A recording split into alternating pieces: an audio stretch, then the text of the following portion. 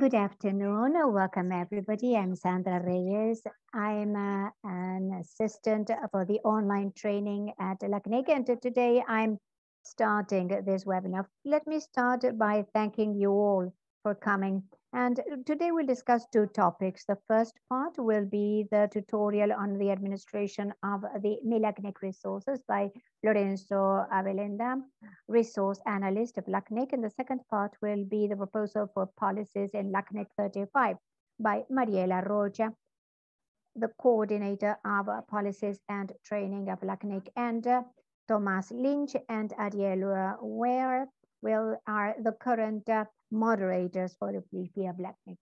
So before I give them the floor, let me tell you briefly how the webinar will take place for those of you who are coming for the first time. So let me share the presentation.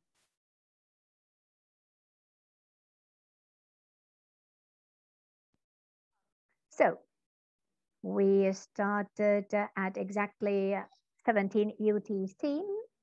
This webinar will last about 2 hours. The first 60 minutes will be the tutorial on the resources administration, and the second is the proposal for policies for LACNIC 35. In the two cases, you will be able to interact with the panelists in the Q&A app. You'll see the bubbles there in the toolbar. And please be so kind as to write all your comments and your remarks and doubts, and we'll leave some time at the end of each presentation to answer all the questions by order of occurrence. Let me remind you too that this webinar will be recorded, and in forthcoming days you'll receive the video of the recording. You're going to receive it at the email address that you registered with. And finally, for any comment or questions that you may have, please write to our email address, training@lacnic.net, and you can also visit LACNIC's website. So now let me give the floor to Lorenzo. Hello, Lorenzo. Please go ahead.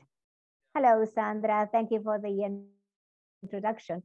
Let me start with the presentation on the resource administration. I'm going to share the presentation. Can you please tell me if you can see the screen? Yes, we see it very well. Good. So let me introduce myself.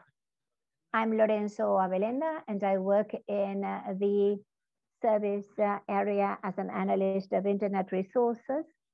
And usually I process requests of IP resources and transfers. And the aim of this presentation was to somehow explain the way MiLACNIC functions and how you can use, how it can be used by new members or by older members. You can all use the platform to administer the resources assigned by LACNIC. So thank you all for joining us today in this meeting. And I'm going to start.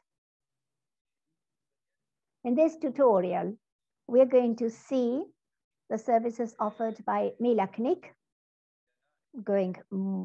and we are going to see more in depth how the system of requests works. For those of you who have been with us for a longer time, it's not something that was always in MiLACNIC. We introduced it last year. The request system was included in MiLACNIC, so requesting and administering the resources would be easier and more accessible. So let me start by explaining how a new member can request IPv4 and how you enter requests for IPv6 and ASN that are available for all members. In addition, for those of you who are already registered in MiLACNIC, I'm going to explain to you how you can update the contacts of your administration to keep contact with the LACNIC, and also we'll make sure that the published information is updated. Then we're going to go to the technical part of MiLACNIC.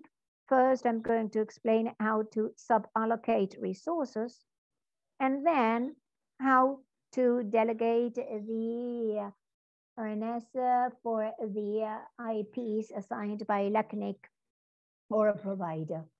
So the next thing that we're going to present is the API for registration in MiLACNIC. This has been operating for several years. I'm going to explain what it's all about and the benefits it has on the interface that we all know of MiLACNIC. And the last two items are RPKI, that's a certification system. I'm going to explain how it works and what it is for. And finally, of functionality of a feature of MiLACNIC that is a report of state, such as RPKI or RDNS. I'm going to explain what they can be used for and how you can access those reports. So let's start.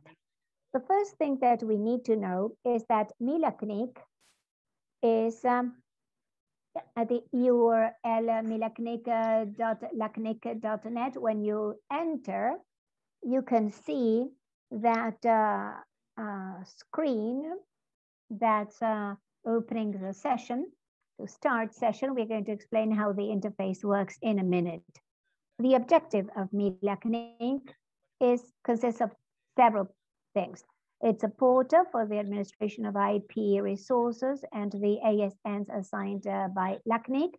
It also has an online payment system to pay the initial requests and also for renewal of annual membership. The online payment can be through credit card or PayPal, and it's all done through MiLACNIC. It also enables you to keep the database updated. Once you register, you have to enter with an email address and to enter contact information. This information is public so that the people that use the internet may have a contact of the company that has been assigned to the resources, and it is important for that information to be updated so that any users with any questions about the use of IPs may contact the company directly. Another thing that LACNIC includes is registering for the events as LACNIC35. You could do it through MiLACNIC, and the virtual trainings are free of charge for all members, and they are also available in MiLACNIC.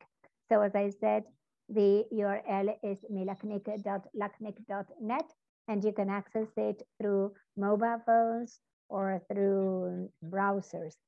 Let me explain how you use the platform. To enter, you need to have a MiLACNIC user. The LACNIC users are an identifier, and it's one for each user. My identifier, for instance, is LOA10. And there are also 3-letter identifiers. And in the tutorial, we are going to see, for instance, how these identifiers work to show how each user will see MiLACNIC. So bear in mind that you need a user ID in MiLACNIC. If you haven't registered yet, you may create a user in MiLACNIC. You need an email address, a telephone, and the postal address. And after that, you click on crear una nueva cuenta, create a new account. And after you confirm your email address, then an identifier is created for you and you can enter. Let's assume that you've already created your user and you're entering for the first time. At the beginning, MiLACNIC presents this interface. It has a lateral bar with a contextual menu that offers most functionalities, such as navigation. In the middle, we have a dashboard with recent information, with member news and tweets of the LACNIC account. And for users with resources, you're going to have more information on resources as they are added. So far, it's a platform that enables you to enter the request and to be updated, to be up to date with what's happening. Not a minor issue is that to the right on top, there are some icons. The most useful so far is the one with an A, that is to change the language. MiLACNIC is available in Spanish, Portuguese, and English. And after you change it, whenever you come in, you will be shown the interface and all the contents in the language that you previously requested. Then you have the bell with notifications. That's going to be of use when there are any news or when there are events that are notified to the user. So the contextual menu, you have a drop-down menu, and you can access through the contact information that you entered at the beginning. You can update it. You can also add a new post address and define it an email as a secondary email in case you need to send a recovery code. And then you have a page that is for payment of the bills, for the initial payment of the request, very useful. And finally, non-member other non-member organizations. You have new organizations and those that are not members of LACNIC, but that as a contact, they have the user that accessed. In the case of the one of those examples can be, for example, if an internet service provider assigns IP addresses to our company, for instance, and we, with our users, we enter MiLACNIC, and in this menu, we can see both the organization and the IPs that were assigned by this provider. It's important to distinguish the IPs appointed by LACNIC that are going to appear in a separate menu when the user has resources, and the IPs of the provider that are going to appear in the menu of other organizations. Now, many of the functionalities are offered to those IPs at MiLACNIC, even though they haven't been assigned by LACNIC. So you can enter that menu and check the available options. It is also important to note that in this same menu is where you start the request for resources. I will stop here to tell you that if you have any questions, please write them in the Q&A box of the Zoom platform, and at the end of the presentation, we will be answering these online. So let me go on now. In terms of non-member organizations, this is what the users see when they access the first time. You can create a new organization at MiLACNIC. This consists in entering the name of the organization, the address, telephone number, and website, for example. And with that information, you already have an ID for the organization, and in that way, you will be in the process for requesting resources. You can also create an organization so that your provider can assign resources to you. Once you created the organization, the list at the bottom shows a test organization. So you see the organization as the identifier, the contact details, the user that is the administrator, and right on the right, the options, you have 3 buttons. The first one is request IP or ASN. If you click there, we go over to the next screen. And for this organization, there are 2 options. You can request IPv4. This implies requesting IPv6 by all means, because according to the policies, you have to request these simultaneously. And in that same request, you can also ask for an ASN.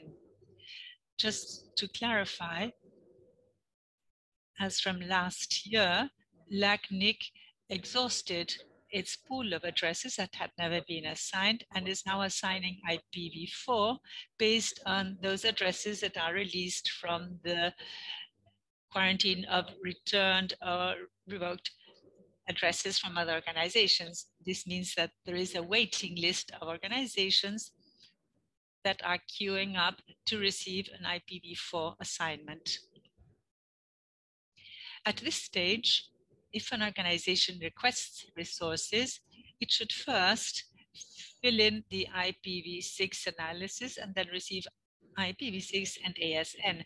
Once the IPv6 is received, IPv4 was requested automatically, and then they enter this waiting list. Once, when the time comes for assigning an IPv4 to that organization, then we analyze whether all the requirements are met to receive IPv4. The other alternative is not requesting IPv4 and asking IPv6 or an ASN, filling in the request that is further down at the bottom.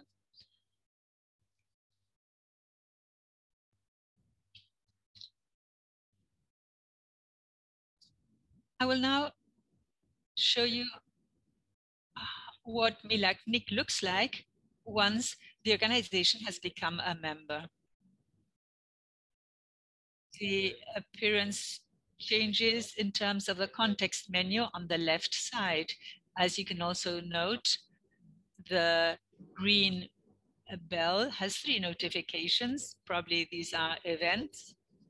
This is typical for all the members. Once you become a member organization, you have access to all the training activities at LACNIC as well as all the events free of cost.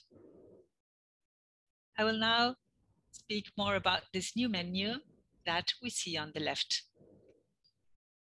In that menu, we first have an option, which is information. This was not there previously. Here, you can edit your profile, but for the purpose of the organization that is there. If you see UI, PPL organization, that's the identifier of the organization. Below that, under that item, you can edit all the contact information for that organization, postal address, telephone number, and contact. All member organizations have 3 contacts. One is an administration contact, which has the capacity to edit all the other contacts and to manage the IPs and to request transfers as well as additional resources. Then we have the contact for invoicing, which receives the renewal invoice every year. And finally, the membership contact, which is the one that receives all the invitations to events, which I mentioned earlier on. The next item in the menu is IP/ASN resources. Here, you can do IP sub-assignments, those that are assigned to the organizations. You can delegate the RDNSs for the IPs. You can request additional resources, for example, IPv6 or an additional ASN, and then also carry out transfers or returns of resources in the event of considering that you wish to transfer or return part of the resources that had been assigned. The next item in the menu is services. These services include the RPKI portal. We're going to speak more about that in a while. Then we have IRR, which is a way of creating objects, which are then published in the MiLACNIC IRR The advantage of creating these objects is that they somehow show how the resources are being used. And this information is then published so that it can be viewed by other organizations. So this can be coordinated with other providers to announce that these resources are being used in a specific type of way. For example, the announcements that are made or the ASNs that belong to the same group. So that information is public. Then we have the geo feeds. This is a tool that enables geolocation of the IPs. The users enter and indicate where the IPs assigned to it are being used. For example, I have an organization in Montevideo, Uruguay. That is the postal address of the organization, but I have a branch in a smaller locality. So I sub-assign the IPs to that branch, and in geofeeds, I enter the smallest block, for example, a /29, and that /29, I indicate that is being used in that locality. This is for the purpose of clarifying things, no matter if the organization is in Montevideo, the resources can be used in a different locality. And then the list of transfers. The list of transfers is a list of organizations that offer or receive resources, which basically wish to exchange information in order to apply for or receive resources from other organizations that are interested in doing so. There are also brokers, which are businesses that assist to complete a transfer. You have to enter your request, your application, and then complete the process. Then you have a membership module. Here, you can view all the invitations received by the organization. This also allows you to have access to the online training activities. And in the case of elections for the board, the voting option is enabled through MiLACNIC in that module.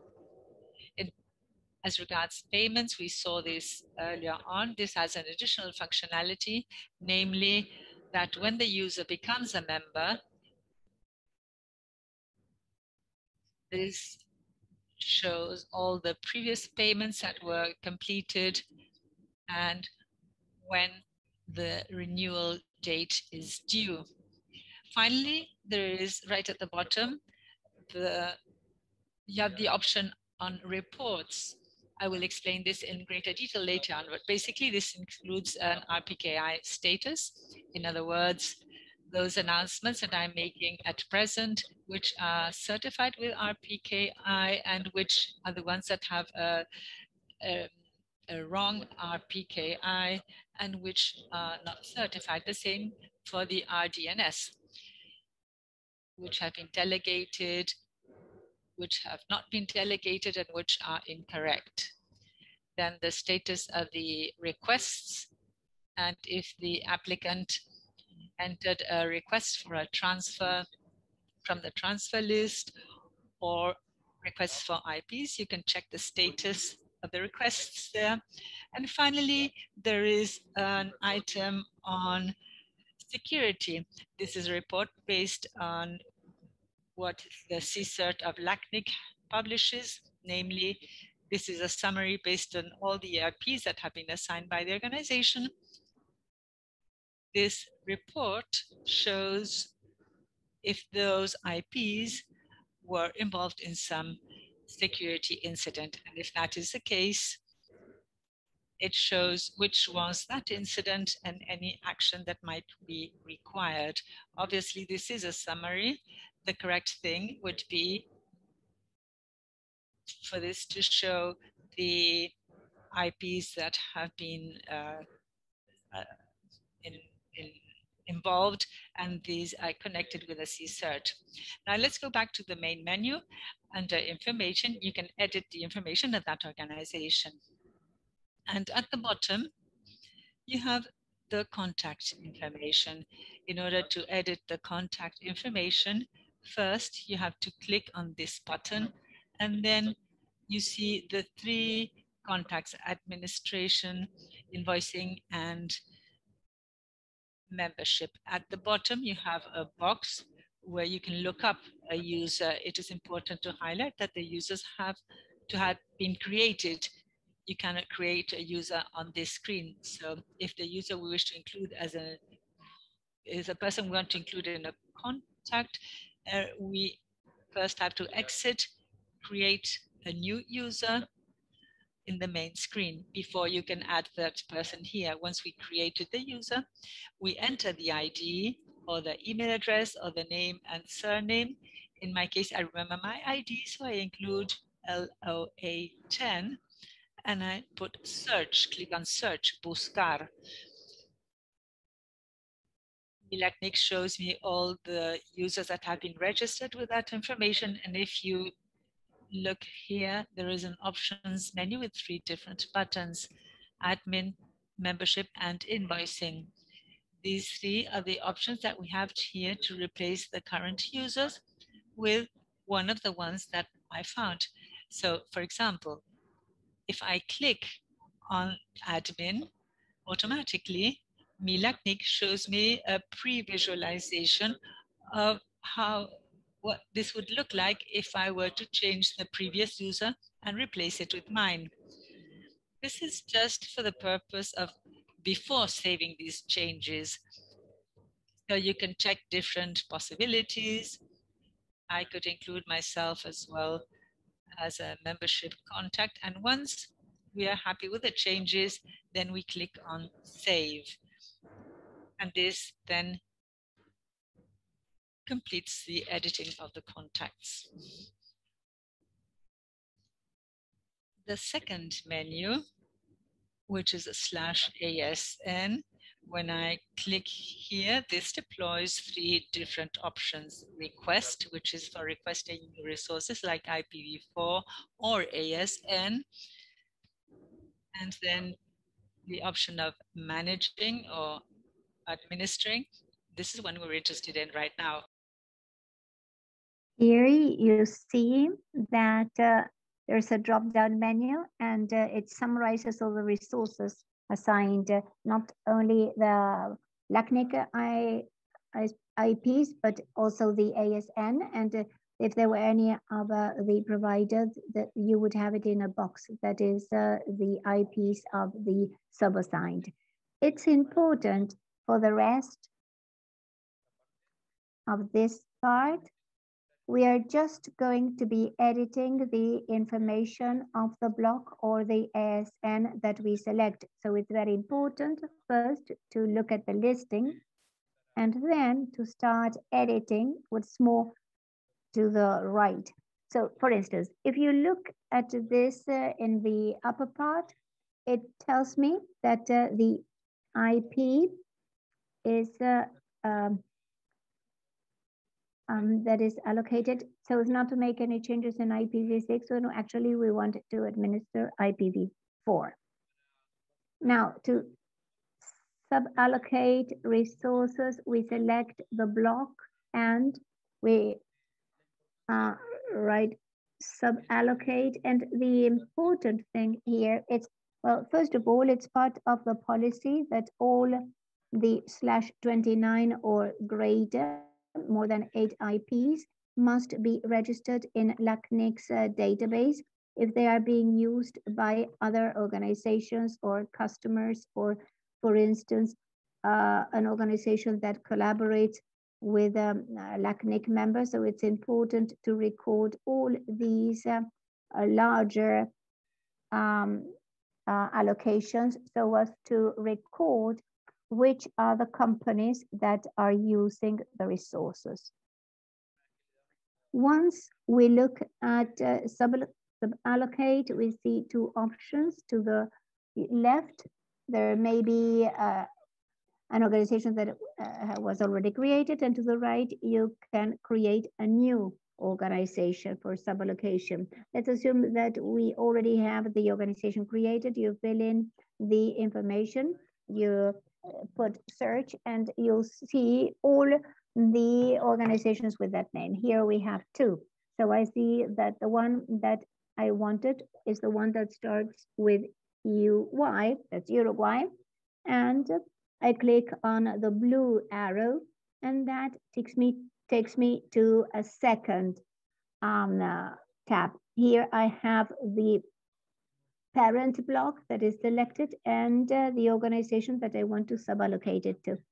Now what's missing is, let's see the next one. In this parent block that I just selected, I have to choose the IP and especially the prefix, which will be the rank of IPs. And when I have it, I put add, and it adds to the prefixes that will be suballocated. And I do next, and then I'll be able to preview the change. The parent IP block would be the /22, and the organization of destination would receive a /24. So, and I put suballocate, confirm, sorry, and after that, the block has been suballocated to the organization. The other function that I wanted to show you is the possibility of delegating RNS. So we ensure that the IP is correct. There on top, you see the IP. And then we select here. So here the block is 179.0.156/22. Everything is free, so I can choose to delegate it. And if I am going to delegate it, it takes me to this part. So the RDNS delegation can be used for several things. For instance, anti-spam filters that check that the server from which you received the communication may belong to the IPs that they claim to belong to.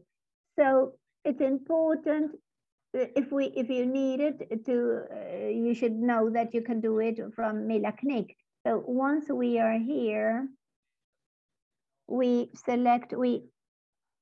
automatically complicate /22. However, the delegation of the RNS can be done down to a /24. And we select the RDNS block that we want to delegate, and we do it. So when we add the block at the bottom, you see that you can put up to 6 servers. They're going to be in charge of the reverse resolution. It's important to remember 2 things. That you may delegate more than one IP block for the same server, the same by putting add, but please consider that all the servers need to respond authoritatively to the IPs they're delegating them to. So that's going to be checked later on, but please consider that before registering this, you have to configure the DNS server for all of those addresses. Another thing that you need to consider is that both LACNIC assigned IPs or provider IPs can be delegated, but you can't delegate a smaller block if the parent block has already been delegated. So first you need to check that the provider has not delegated his block before. If there's no reverse delegation, then you can do it with a subassigned IPs. So an important thing is that when you complete the servers, you need to use the MDQN format. You can't use an AKA that may respond to another name. It needs to be the server, the address of the server in the to the N format. Once you have the delegation, we select the block and the server. LACNIC goes to the server, asks for the reverses of those IPs, and as you see there, it says that it responds authoritatively to this IP and these addresses, so we would be ready to confirm it. That would be the next step. So it would be the /22 would be delegated as a primary DNS, DNS2, and as an alternative DNS1. So we put here finish, the next, and so that would be all. The delegation is ready. The next thing that I wanted to mention is the API of registration in MiLACNIC. Application Programming Interface, that's what API means. It's to communicate to informatic, to IT systems. If you want to communicate, for instance, with MiLACNIC, the registry base, through an API, there's no need for you to know how MiLACNIC has been programmed, but there's a set of standard rules that are preset, and you can query on the database, for instance, or writing information to MiLACNIC without even knowing how it's implemented. The API of registration in MiLACNIC allows LACNIC members to interact with the registry system based on scripts with a predefined format, and they can do the same with MiLACNIC running programs, and that makes it possible to automate the entry of information. The API has been thought for associates that administer large amounts of space so that they can implement the best management policies, infrastructure, and access to the information. Some of the advantages of using the API is that it increases the productivity of the operations team, because as you can automate several tasks, you need fewer people entering MiLACNIC to process the information. And also, as it's a script, it's less likely to make mistakes. Mistakes are not so frequent, and it also gives you a better control of the change processes. If you automate a script to run, probably you'll know when you will be modifying the database, and so it's a more predictable behavior. What can MiLACNIC do? To your right, you see the interface, the Swagger, that it's where LACNIC has it for users to use. It's not in MiLACNIC, it's a separate web, but the idea is to have a graphic interface so that more users can implement it, but it also works if you connect. You can use it from a command terminal and do the same as in MiLACNIC, but through codes, making it possible to automate several functionalities that are typically done through MiLACNIC. Services include the management of organizations, obtaining information of users, for instance, asking for an email, and then they will give you the ID of the user, then management of some assignments and obtaining information on an IP block, the reverse DNS delegations management, and the management of ASNs. To access the API, you need to request access first. The requirement is you need to have the intent to use it. To request access, you have to send an email to hostmaster@lacnic.net, sending the org ID of a the identity of the organization, we always tell the organization to have resources to use, not because it's a requirement, but because the experience with the API is mostly focused to the administration of resources. So if the organization doesn't have any, then the functionalities are very limited. But you can enable test organization, but if you have resources, then you can make the most of those features in practice. In addition to the org ID, you need to send us the name, the contact name, the contact email addresses, and the PGP key. The PGP key enables you to encrypt the mail that we receive, so we can send the authentication credentials in code encoded, so that only the addressee will be able to read it. You can enter the demo that's available on the website there, https/ well, there you have it. You can open the website and see the functionalities.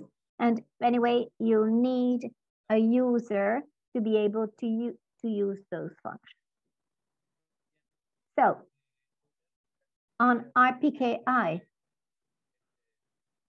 I wanted to explain that the certification of resources through RPKIs is a way to digitally demonstrate that the user has the right to use IPv4 and IPv6 addresses through a cryptographic material. In addition, MiLACNIC offers the possibility of creating these cryptographic certificates automatically based on the assigned resources that the organization already has. So entering the contextual menu by services, you'll see a drop-down menu. Then in the RPKI, if this is the first time that you enter, they're going to ask you whether you want to create those cryptographic certificates.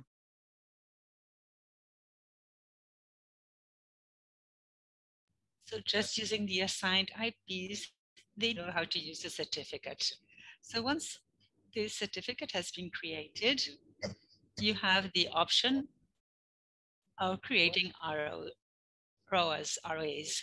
ROAs are objects that allow you to certify the announcement of IPs in the internet.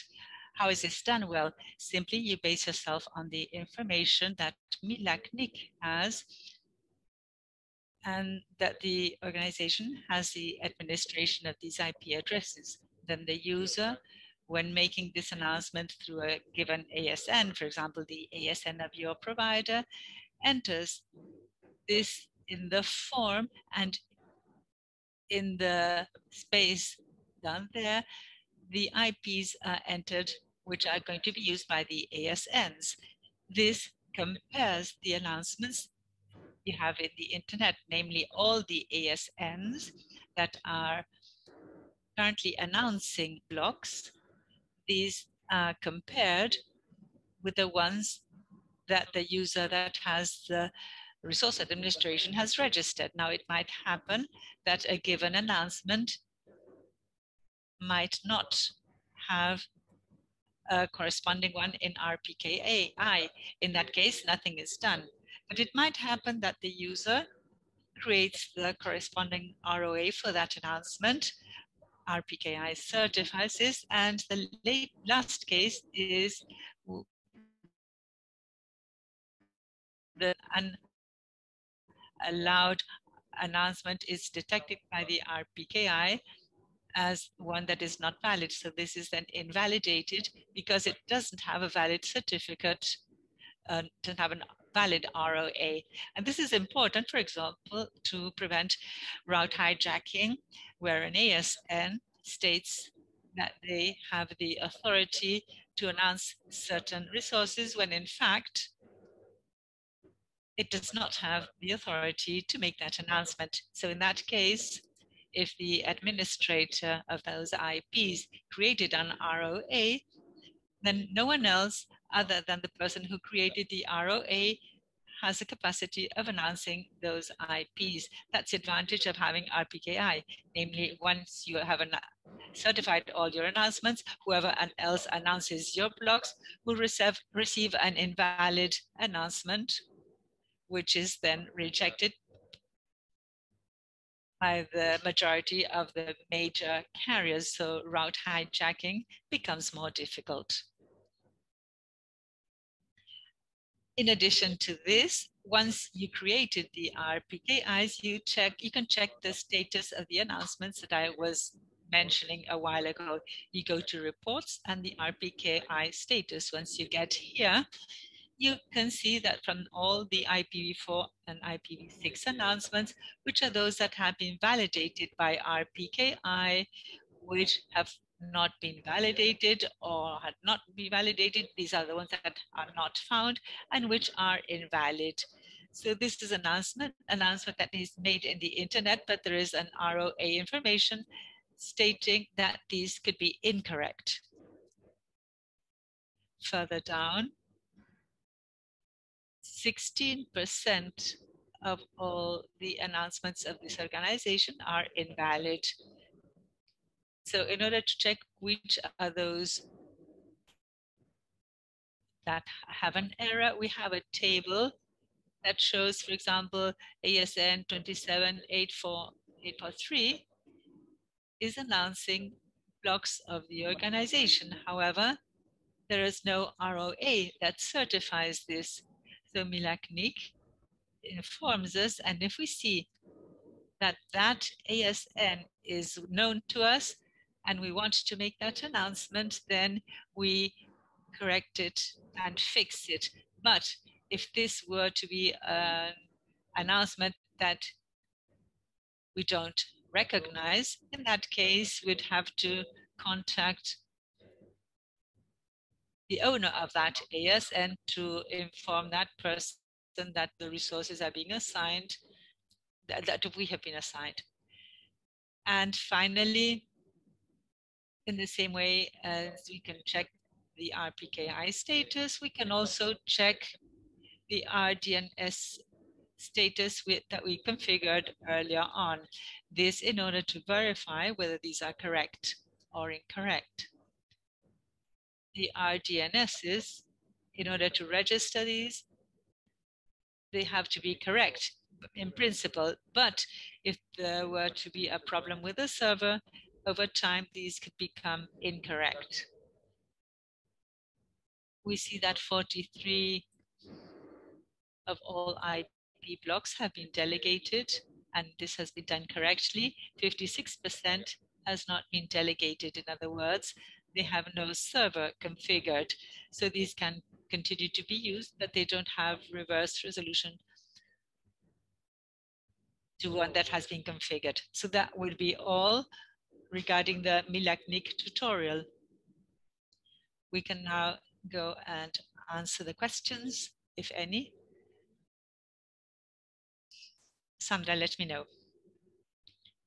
Lorenzo, thank you very much for your presentation. Yes, we will go over to the questions.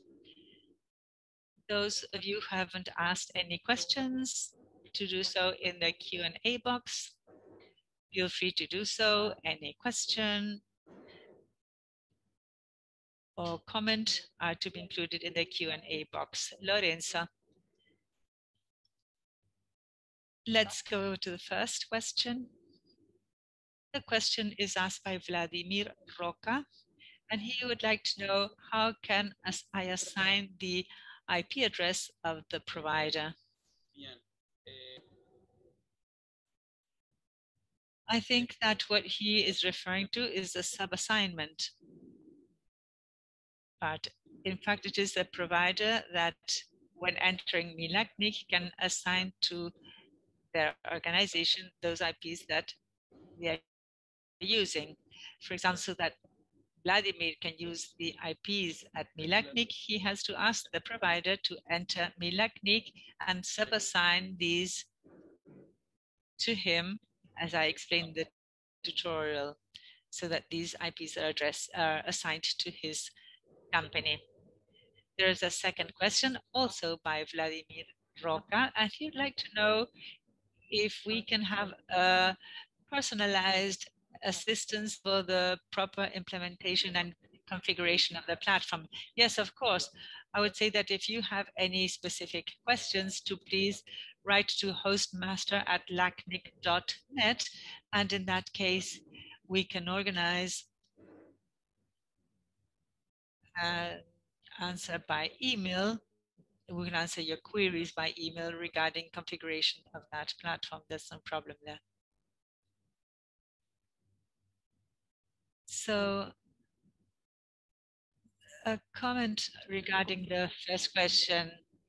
With what user would the provider enter? If that provider is a LACNIC member, they can have a MiLACNIC user. All our members have an administration user. So the provider is likely to know that person. And I'd simply like to ask him to enter MiLACNIC and register the address block that the company is using. So I think he will be contacting you at the hostmaster address. So far, we have no more questions.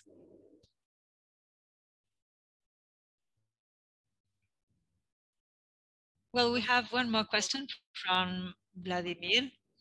We're going to read that. I have 2 blocks that have been assigned. How can I remove these? In that case, in the same way in which you can register these, I will show you in my presentation. Here, this is done by the provider in the section on sub-assignments. So the provider can see all the sub-assignments that have been made and can eliminate those that are not up to date. So if you have an IP that has been assigned to your company, you contact your provider and ask that provider to eliminate it through MiLACNIC. And well, if this doesn't correspond to our provider, that's a question. Well, the IP that has been assigned to you, you should nevertheless contact the provider that has sub-assigned this to you. This information is in LACNIC's pool, and during the HUIs in the IP that has been assigned to you, you can check who this corresponds to and whom you have to contact in order to eliminate it.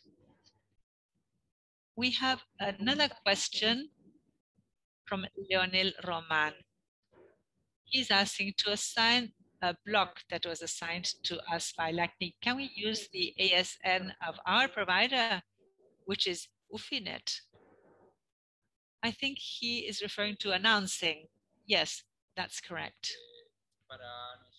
To announce the blocks, you don't need to have your own ASN. You can use the ASN of your provider in order to announce the blocks that have been assigned to you by LACNIC. We have another question, but this was included in the chat by Ariel. He would like to know if it's mandatory to complete the RPKI and IRR data. No, it's not mandatory. This is by default, the status of all the blocks is not found unless one were to answer at least one ROA certifying an announcement. The advantage is that a provider that sees that this has been certified, the trust will be greater on what is being announced. If this was not created, many providers won't deny this access, but it is likely that in the future, once the RPKI, if it has a lot of penetration, it might be necessary to certify all the announcements in order to be able to do so, to announce them. We have a final question from someone who hasn't identified themselves. Is it possible to lease blocks, IP4 blocks to ARIN and use this with our LACNIC ASN? Yes, it is possible, but it is necessary that the ARIN provider is willing to announce them through his ASN. As a rule, to request an ASN, you have to have addresses that will be used in the region. So if you have an ARIN block, it is a bit difficult to justify that these will be used in the region. But if you send your application, the person who asked the question, well, this will be analyzed to see whether you can receive these resources from a different region, from the ARIN region, in the case of your question. Thank you, Lorenzo. We have no more questions from the participants. So we will go on to the second part. We thank you very much for your presentation and participation. And we now give the floor to the second part of the webinar. If you have any questions, remember you can write to the address hostmaster@lacnic.net regarding issues of this first part of the seminar. Now we'll go over to the second part of the seminar.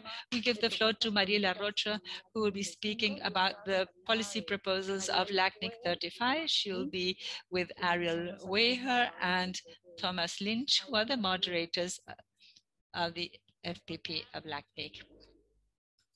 Hello, can you hear me?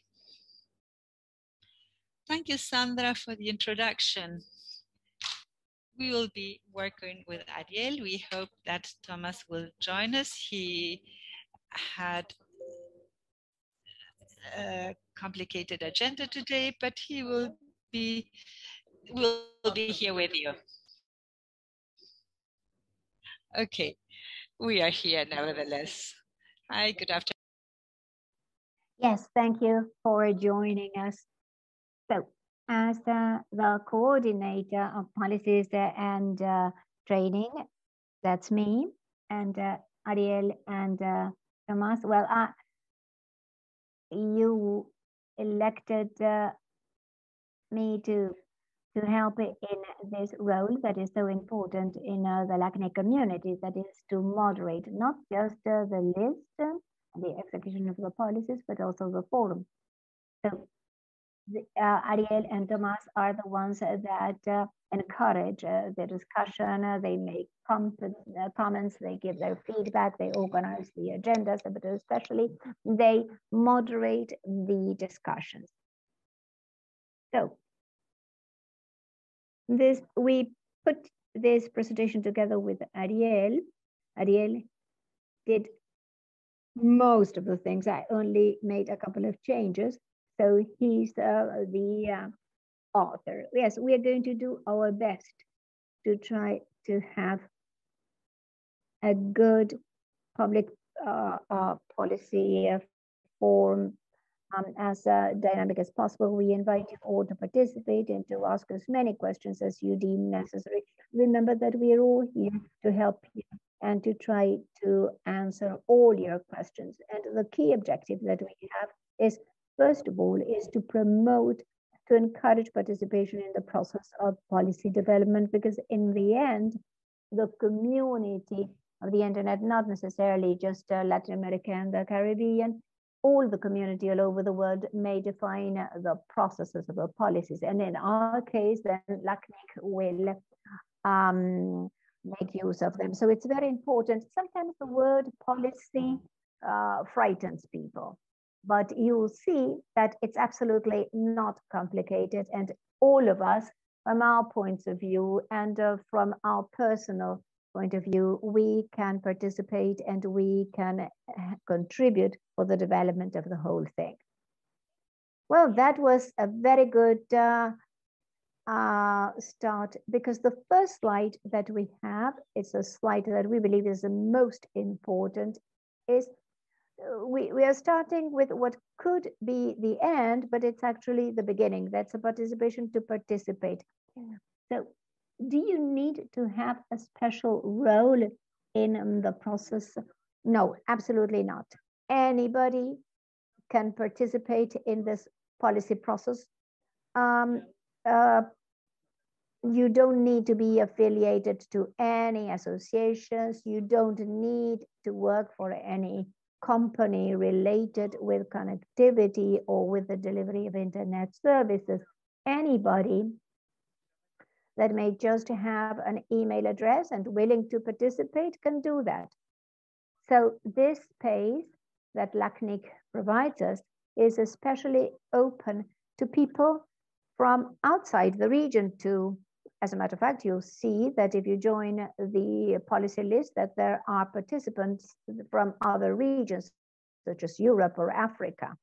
As a matter of fact, yeah, so it's open for everybody. Well, let me add, and I'm going to reinforce what Ariel said, anybody can participate, but please consider that if in addition we belong to an organization that is a LACNIC member, whatever is decided through the public, through the policy process, that is what rules the policy manual as to how the registry needs to administer the resources in the region.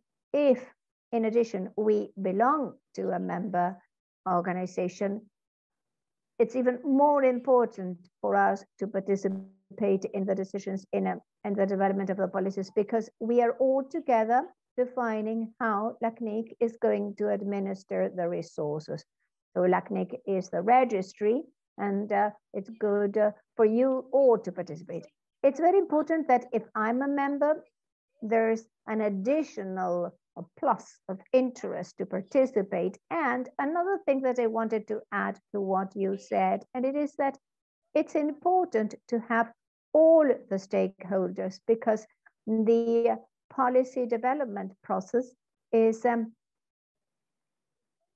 was designed or is implemented in such a way that all the stakeholders should be represented. They're all represented: civil society, the academia, the industry, the technical community, everybody on an equal basis. So it's very important to have representation of all the parties. So when you ask, can anybody participate? Do you need to be a part of the technical community? No, everybody can participate. So let's tell you what the life cycle of a proposal is. Since an actor, an author or a group of authors decide to create it.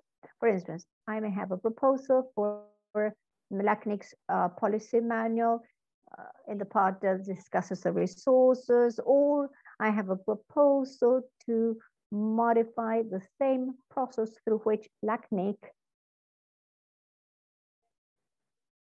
permits a proposal to be implemented, that is the PDP. So with the proposals, I can modify either the policy manual that tells me, that gives the rules of procedure for the administration of the resources of LACNIC, or a process whereby this happens. I can add a couple of things. If you participated maybe a long time ago at some event of LACNIC in person, or if you were there at a policy forum, that's a very special time of each event of LACNIC, especially if you saw this a long time ago. This is not the same. What Mariela is presenting here is the policy development process that was implemented starting in 2018, if I'm not wrong. So it might be that because the community itself said that the system that was being used had to be changed, it had to be readapted. So the community, by making proposals, in a way, redefined the process for developing each policy. So if some of you participated in a forum a long time ago, you'll see that this is not the same thing you may remember. So this is a process that was developed quite recently, 3 years ago. There was a lot of discussion, but it was ratified and implemented. If I'm not wrong, I think we launched it in Rosario, October 2018 or 2017, I don't remember. So you may have found this at the event, and it's very interesting to see what the current process is. It's this timeline that you have here. On the other hand, I have my doubts that if any of you was ever involved in the administration of resources, either, for instance, if you had to request resources for your organization, an IP block, an ASN, I have my doubts that you may all have asked yourself, why am I asked all this? Why? Well, precisely, that's the reason why we ask you to participate in the policy development process, because that results directly from that process and the things that we include into the manual or remove from the manual. So if you ever saw yourself in the situation where you said, well, I have to give all this information, but I think this could be more efficient, there clearly you have an opportunity to submit a proposal so that all the community may assess whether something can be improved. So basically, this is the model of the process that needs to be done so that everybody gets ratified and is finally included in the manual. Well, the first stage that any proposal has to meet. A proposal first is created in the mind of one or more authors. They decide that this proposal should be debated in LACNIC's policy forum. So they enter the web, they fill in the form, and they complete it, and then the proposal starts its cycle. The proposal is born. Initially, it's a proposal, and it will be a policy if it's implemented. The proposal is created. The first stage is the initial discussion. So the proposal that was created will be in the mailing list for 8 weeks. It's a mailing list where all those interested in debating this are subscribed. We have about 1,000 people in that mailing list.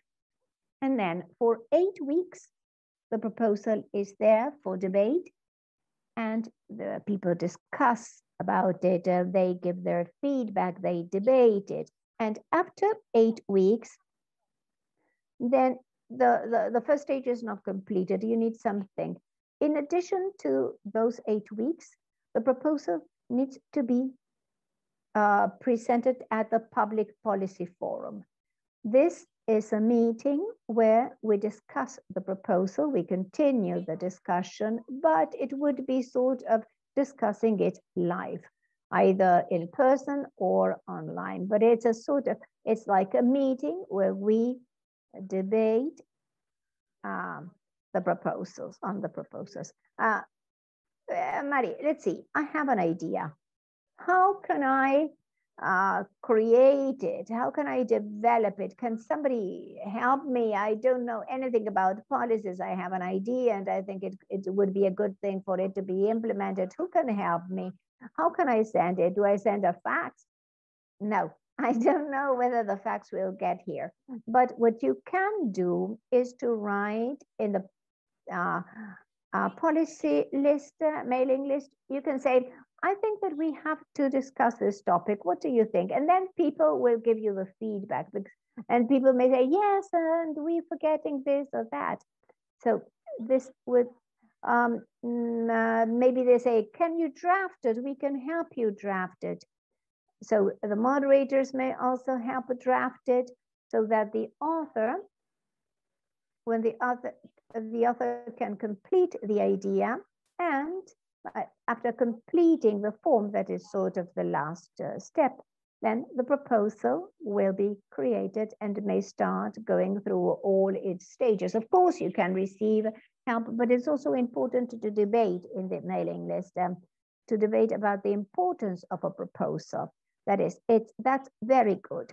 That somebody can see the list and write down, well, we have this or that problem. Do you think it warrants a proposal?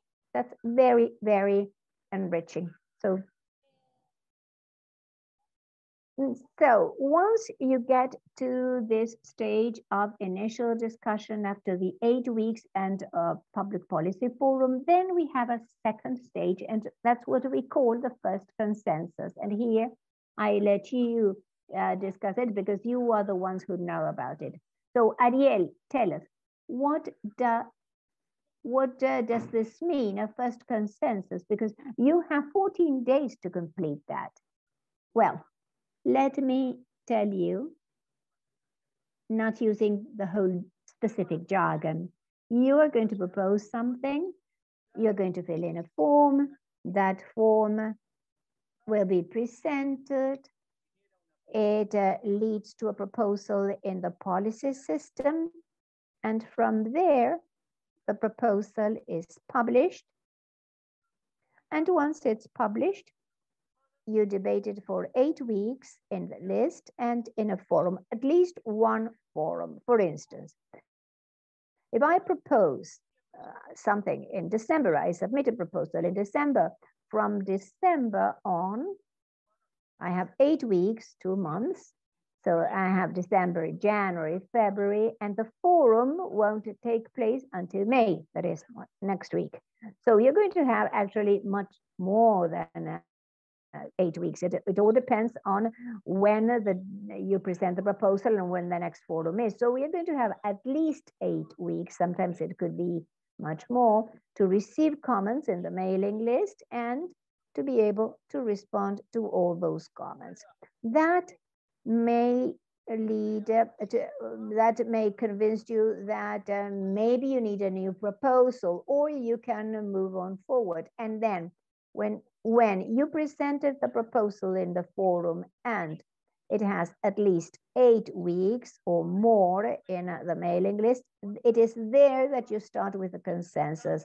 The moderators in the policy forum, that's what we're going to have next week, Wednesday and Thursday and Friday. We take all the comments, everything in favor or against. And those comments, we take them from what is declared in the forum. That is, it's declared because somebody calls me on the phone and says, well, I think that this or that proposal, well, that is not considered. We don't consider messages and things that are written somewhere else that is not the official mailing list for the policies or in the forum. So we take all the people in favor and the support of a proposal, and we take the existing objections against a proposal. But these have to have a basis. You cannot just say, well, I don't agree with the proposal and that's it. You really have to have a justification, and also you have to defend your position, stating why you are against a proposal. So no proposal will reach consensus, no matter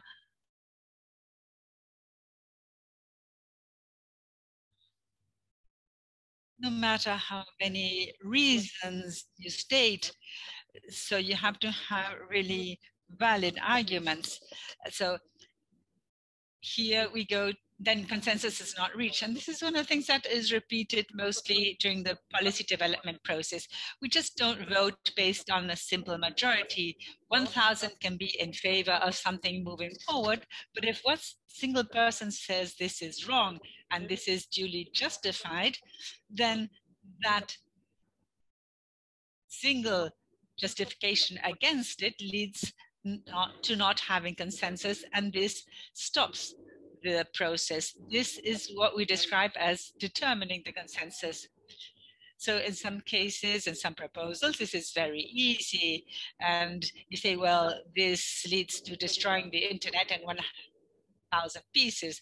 So we see that this might have a serious outcome, and people say, okay, that's clear, no matter if it has gone through all the stages, it goes against what the community wishes or what we're all aiming at, and consensus not reached. But there are other definitions that are quite sensitive. Some things are not so easy to see. That's why we have a 14-day period, because with the other moderator, we have to evaluate all the support and all the people who spoke against to determine whether one is valid enough to stop the process or to make it go forward. So on day 14, up to day 14, we say this proposal is ready to move over to step number 3, or consensus is not reached and we have to start from the beginning once again.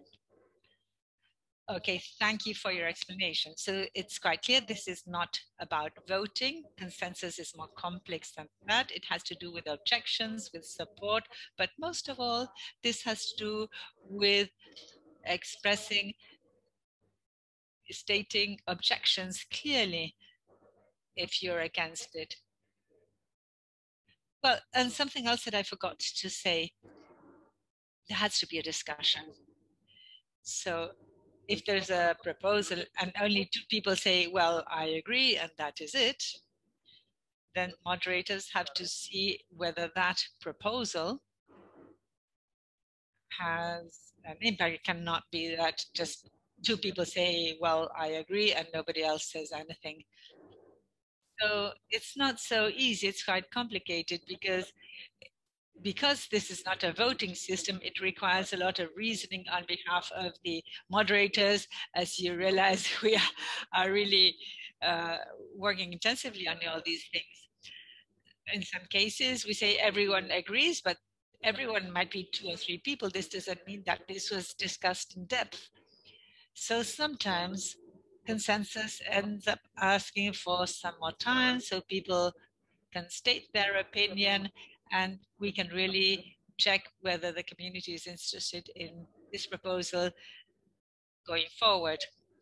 So for example, you can decide on not granting consensus so that further time can be dedicated to discuss the policy, right? But let us assume, for example, that a proposal reaches consensus. Let us imagine that things flow and it goes to stage number 3, which is for final comments. This is a 4-week stage, not 8 like the first, right? In this stage, we expect to receive final minute comments or some clarification or some editing changes. Do you agree, Ariel? Well, this is like when you get married. Speak now or you're doomed. But that is a concept that those of you who have comments, mostly for not providing support. So, yes, something is right. So then you go over to the next consensus. And when you reach the consensus and the moderators conduct a similar process compared to the first consensus, but now the proposal has made progress, then they determine the second consensus. For the second time, they determine whether this can go forward. If it reaches consensus, it goes over to the final one, which is ratification/implementation stage. And this means that the proposal was approved by the community and it goes over to the ratification stage to be done by the board of LACNIC. And once the board ratifies that proposal, the proposal then is implemented. Implementation can be quite simple, for example, a change in the manual, or it can be a bit more complex. This has to do with changes in LACNIC systems. So in that sense, we're going to make some additional comments regarding the impact on the LACNIC system. So basically, that is a process followed by a proposal in a simplified way. Well, the author writes the proposal, the moderators verify the wording and approve this for publication. Then the mailing list becomes active, discussion begins in the mailing list. And in this case, in order to contribute to the discussion list, LACNIC very often conducts an impact analysis. I'm going to tell you what this is all about. So after 8 weeks, the time comes to present this at the forum, and following the 8 weeks of discussion and the presentation at the forum, the moderators determine whether there was consensus or not. And then we have the other steps, of course, depending on point number 5, namely whether there was consensus was reached or not. So what happens if a proposal does not reach consensus? Well, when a proposal does not reach consensus, let us assume that consensus was not reached because the community said no to it. As I was saying a while ago, there can be 2 issues that explain why consensus is not reached. One is because the community states that there are real objections that could not be solved by the author and could not be fixed. And someone said, well, this proposal has this problem and this problem. If the community considers that this is sufficiently important, then the author has to figure out a solution or explain things in such a way that this can be fixed. Now, if the community and the author don't manage to solve a problem that was identified, well, this is a specific objection and consensus is not reached. So the lack of consensus is declared. So if you're registered in the mailing list and right there, you can start checking the option for new ideas. You can ask the community if they have any ideas as to how to find a solution to the objection. And of course, you can discuss any proposal that is being discussed precisely. And if you are registered in the mailing list, you can learn about new proposals that are being presented and also learn about the results of the consensus and ratification. So you will receive an email from the moderators informing you that consensus was not reached. In that case, the authors are offered to either withdraw their proposal because this was rejected by the community, or the author can decide to submit a new version for that proposal. So you will see that there are policy proposals that have reached version number 6 or version number 8 even. This means that the community 6 or 7 times said that they did not agree with the proposal. They do not agree in including it in the policy manual. So what authors normally do, well, you will note that authors tend to be insistent. So if an author works on a proposal, they really dedicate themselves to do so. So they try and make the proposal go through changes in order to be adjusted to the comments made by the community, and so that consensus can be reached. So those are the 2 things that can happen when a proposal does not reach consensus. Either you can withdraw your proposal, the idea could not progress. Or it may also happen that someone picks up the proposal at a later stage. Or maybe the author rewrites this proposal, removes what was considered an objection, and present a new version of that same proposal. And it can also happen, and this is not the majority of the cases, of course, we said, well, this proposal is good, but it needs to be discussed further. So presenting a new version is optional. If the author wishes to do so, they can submit a new version, or it can continue the way it was. What normally happens is that a new version is prepared or it is entirely withdrawn. So if consensus is not reached, to summarize, the author can reformulate it with a new version or withdraw it. So if it is rewritten, it is the same proposal, but a new version. But the community should be aware that when this happens, when the author wishes to relaunch the proposal with a new version, the process for that proposal starts from the very beginning again. It has to go through the initial discussion stage, then through all these stages that we were referring to earlier on.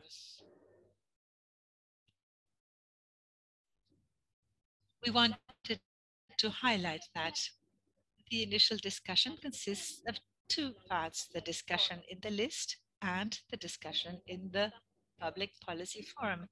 It has to go through these two stages.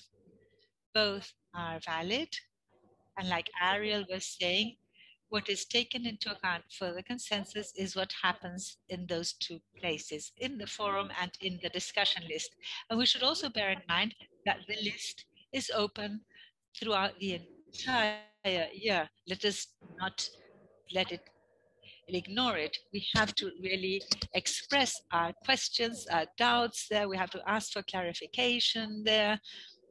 So before providing support to a proposal, this is quite a healthy practice, mainly to use the discussion list. And the list also gives you an amazing opportunity of text lookup. And then this is recorded of the entire forum, but it's far more complicated to look for a comment. If you have a video, it's far easier to find comments in the discussion list. The discussion list is in the website, and you can read every single email that was sent month by month or topic by topic. And basically what you have there, you can use a search tool in your own browser to find all the details or comments that you're interested in, and you don't need to watch the entire video of the forum. So if we wish to be practical, the forum is necessary because it's part of the process requested by the community, but the forum should be just for final stages, final comments, and not to discuss 100% of the proposal at the forum or 90% of the proposal at the forum and only 10% in the list. So the idea is that most of discussion should take place in the list. There are 2 forums a year, so you have months and months to discuss this in the list. And then at the face-to-face meeting, you can just look at the final details. And this is quite interesting.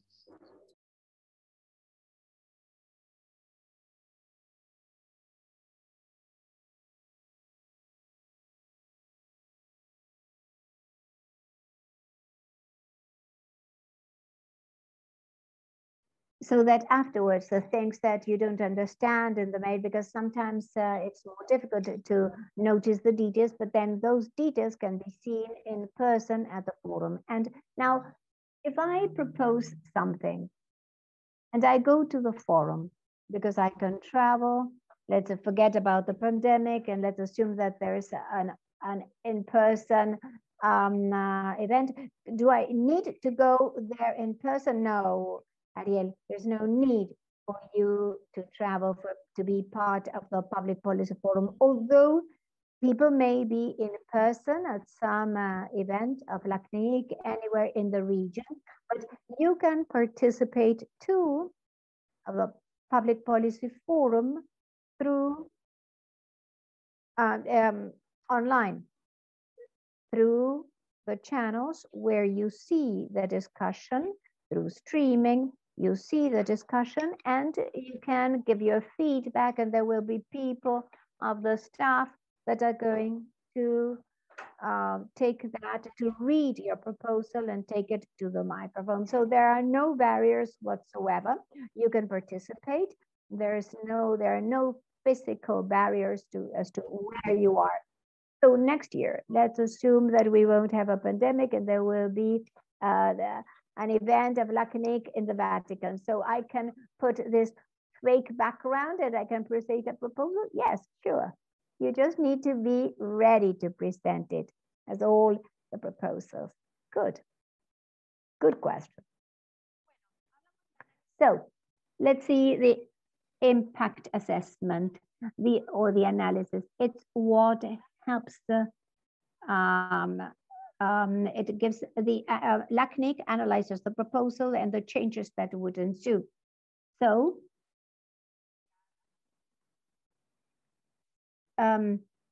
there are several things, the technical things, reciprocity, the changes, it analyzes to what extent the proposal is consistent with LACNIC's functions, because sometimes there are interpretations of the text that are not clear, that are rather vague. And so LACNIC may request the text to be clarified precisely before giving the feedback more clearly. So all these issues that are included in the impact analysis, many of them are not exclusive of LACNIC. These are issues that are also debated and elsewhere. The technical issues, or by technical issues, I mean the scope of a proposal that is discussed in the list. So it's important to hear the community's vision. Then there are issues that are intrinsic of LACNIC. For instance, what would be the impact of this proposal in LACNIC systems or in LACNIC solutions? But then all the rest, it's the vision of LACNIC in that regard. But these are things that the community gives their view of. So the impact analysis is an additional resource that is offered for discussion of the proposals that is published in the same text of the proposal in the policy system. And sometimes it takes a while to be published because it needs to gather a number of elements. And it's an active analysis that is done, and sometimes you need to ask external organizations such as other RIRs or the next, and also because there are many areas at LACNIC that may have to analyze the impact, and coordinating all that is complex. So you don't have the impact analysis right away. It's quite cumbersome, but anyway, it's a resource that is provided to enrich the discussion. So that's the idea. That's the truth. Well, I can give you an example of something, a concrete issue. I think that 2 years ago, we had been debating whether resources could be transferred from LACNIC to other regions outside. The community, there was an author that presented the proposal that in the past had been banned. So there was an author that says, I want to give a proposal so that if I have an IPv4 block, for instance, in the LACNIC region, and LACNIC gave it to me, I should be able to transfer it to my organization in another region. That is, in a nutshell, the inter-regional transfer. So up to then, that was not possible. And the author says, no, this should exist, because there are issues that if that doesn't exist, then the transfers from other regions to LACNIC won't work. So you just mentioned reciprocity. What is reciprocity? Well, the same processes of policy development are very similar, exist in the rest of the region. So there was a case where they determined from another region, you can transfer addresses to LACNIC, for instance, only if that policy is reciprocal.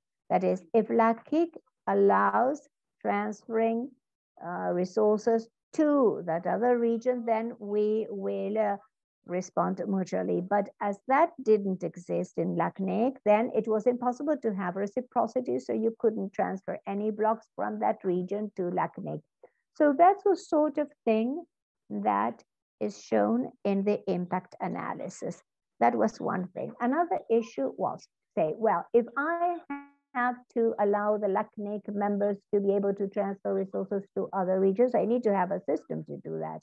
So they just showed that the resource administration system had to be readapted to enable that, to enable transfers, for instance, to other regions. So in the impact analysis, then LACNIC discusses the complexities and the potential, let's say, the compatibility, how consistent the proposals would be if approved, both with LACNIC systems and the systems of the organizations of the other regions. And so it's very important to consider all this, because sometimes we all agree, but we all agree here in our region, but maybe that proposal could complicate other things for LACNIC and other regions. For instance, well, very often the authors, especially with technical issues, they may have many ideas in their minds, but then afterwards they don't end up putting that in the text. So they may be ambiguous or vague, and precisely the rest of the people debating that maybe know those things, and as they know it, they understand that they are implicit. But the impact analysis says, well, no, the author requests this or that, and this involves this or that. So the text comes back much more complex. So both the author and the community get to know what would be the consequences for those proposals to be approved, if there are any. When there are no problems, then it's okay. Thank you, Ariel. Exactly. These are complex analyses. They are not ready right away, but they help. The purpose is to help in the discussion. Precisely. Now, what happens with the authors? The authors can present proposals any time of the year, but it's important to have something in mind. If we are thinking that a proposal needs to be presented at the next forum, that proposal needs to be debated at least 14 days before the public policy forum. Am I right? Yes, yes. The example that I gave you at the beginning was precisely that.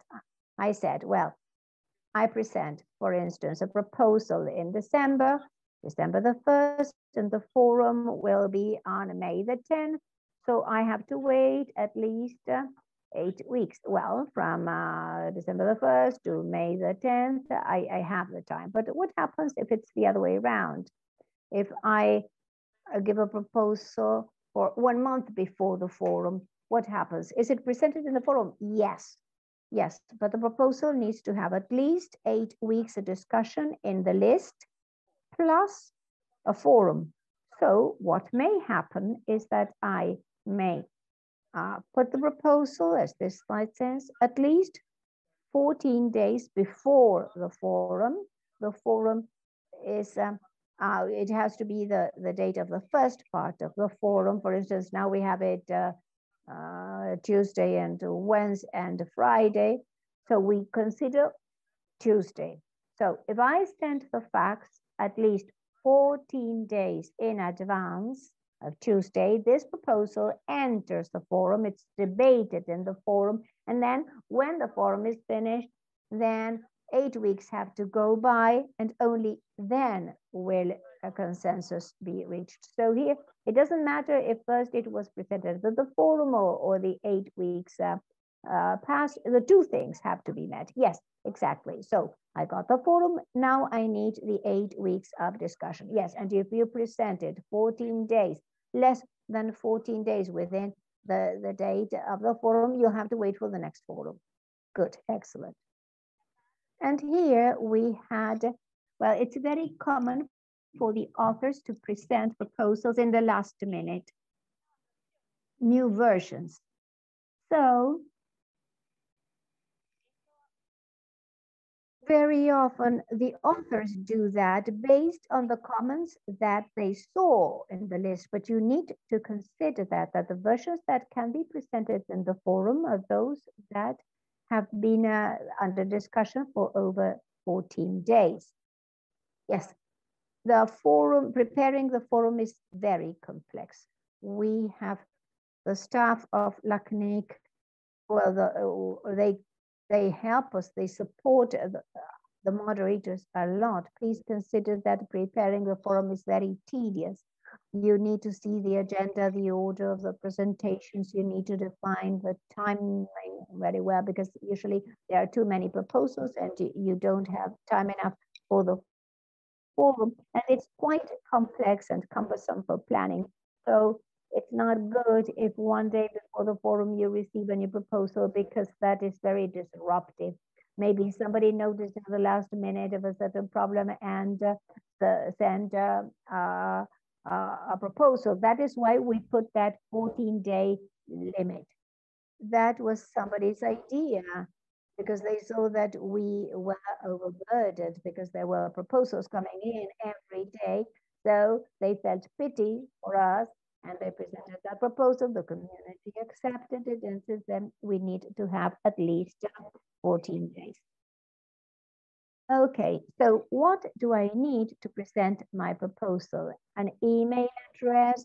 The email address alone is not enough. You need to be subscribed to the mailing list. There you have the address. I need to have an idea.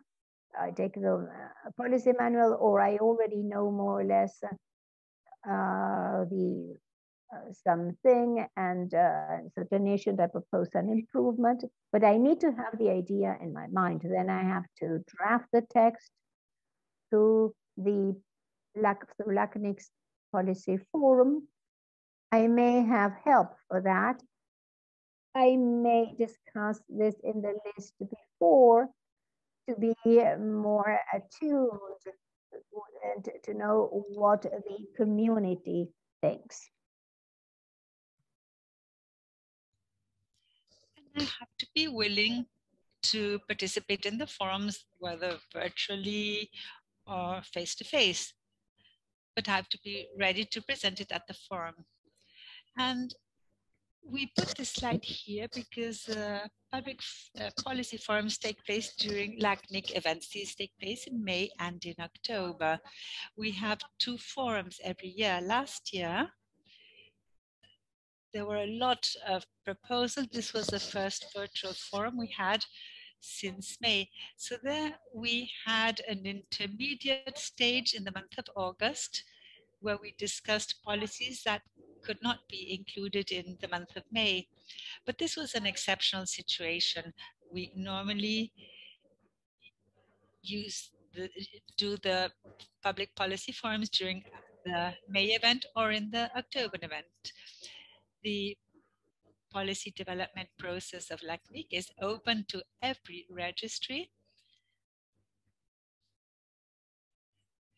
You can register, you can access the mailing list here on the screen. You don't need to be a LACNIC member, you don't need to be someone from the region to be able to participate. Let me explain 2 things. Let me tell you about 2 anecdotes. I always give you the same example and Ricardo is going to kill me. But one day I was at an event at the face-to-face meeting, and I saw that they were discussing Ricardo, I'm sorry I always refer to you as an example. And they were discussing the fact that dial-up should not be included in the policy manual. It had to be changed for something else. And there was this heated discussion taking place about that word. A word had to be changed, a word that was pointless at a given stage. And this was an amazing discussion, a beautiful discussion. I said, well, are they discussing this? Yes, very often that kind of thing is discussed. And here, there is another reference, half in jest, of another proposal that goes to the other extreme. Someone suggested that another RIR should be set up because we had LACNIC, RIPE, LAFRINIC, APNIC, and ARIN, and that's why we had the rocket on the picture. Someone said, sometime we're going to colonize other planets, we're going to live in space. So it is a regional RIR for Latin America, for Africa. Why shouldn't we create a RIR for when we live in space? So once again, this is so that you can see the diversity of the proposals that can be made, either changing a word or creating a new RIR, which basically occupies a regional area that isn't still feasible. So the ideas are totally that you can present are totally open. There are no limitations. Some policies are of a global nature. Some policies can be applied globally because these are then accepted by all the regions simultaneously. So this is totally open. You don't need to be a genius. We all realize at a given stage that something could be improved. So whatever the idea, either an enormous change or just a small word, it's important that you suggest this and it become part of the process. I'd like to add something beyond the joke or beyond how funny this might be or sound. What is quite clear is that any proposal is valid, and to have an ownership of that process, of becoming part of the process, is what really provides a guarantee to the fact that what is implemented is what represents us. This is like when, this is like deciding from the grassroots of the community what is done further upwards. And we really have to use this opportunity. And this is a process that is open, it is transparent, it is on unequal terms, and has to be based on the principles of the governance of the internet. And the best way that we have for respecting this process is having ownership and really participating here.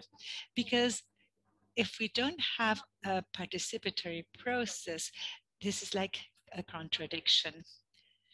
So let us really have ownership of this process so that we can determine how the registry will operate with the number of resources that have been assigned to all of us in this region. So I will go on a bit. These are the proposals that will be discussed at LACNIC35. After working with the moderators, we reached this proposal for the next forum. We're going to discuss 9 proposals, the ones you have on the screen. And in addition to the ID, the name of the proposal, the version, for example, some are presented for the first time, then some have version 4, version 7, and we have the author, and in the last column, we see what is being proposed, whether this will be modify a manual or the policy development process itself. Some are minor changes, other are more radical changes, but these are things that have to be used for, they have to be discussed at the Public Policy Forum at LACNIC35. We'll be discussing this. And they are the ones who will be there next week when Ariel and Thomas get together. They make all these discussions most entertaining. To finish and to go over to the Q&A session, I'd like to invite all of you to participate at the Public Policy Forum at LACNIC35. Would you like to add anything, Ariel? Yes, let me highlight what you mentioned. Basically, we will have people here who will be proposing things. Sometimes these might affect you at a given stage, or some people might agree on advancing with some of these points, and somehow this might not be so beneficial for you. So it's very important to pay attention to these things and to participate in the process. Because like, if you don't have ownership over the process, others will be making decisions for you. And because this is an open forum, because it's so easy to participate, you just have to have an email. You don't need to pay anything at all.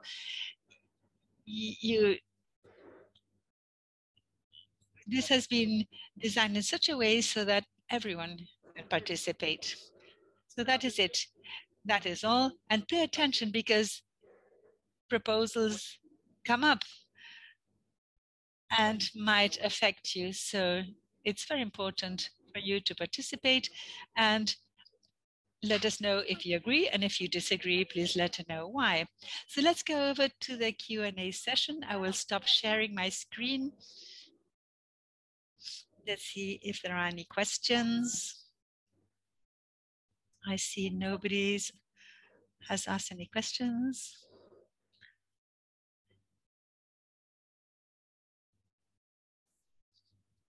So there are no questions.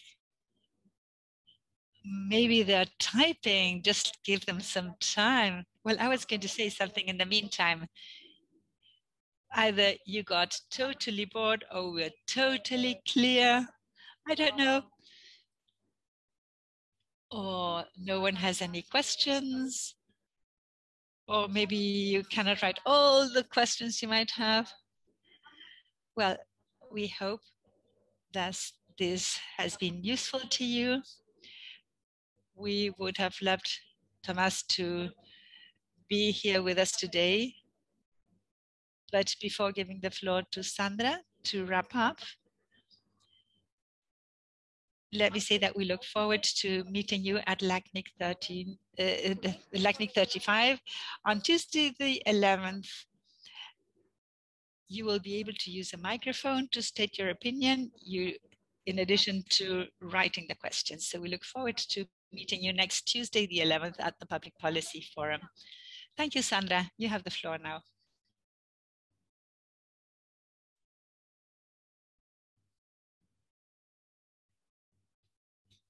Thank you, Ariel. Thank you, everyone, for participating in this excellent activity.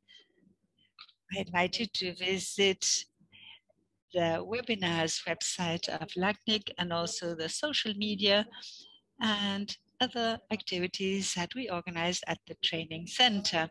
As Mariela was saying, we invite you to our online meeting, LACNIC35. For those of you who haven't registered yet, thank you very much once again, and we look forward to meeting you at the next webinar. Goodbye.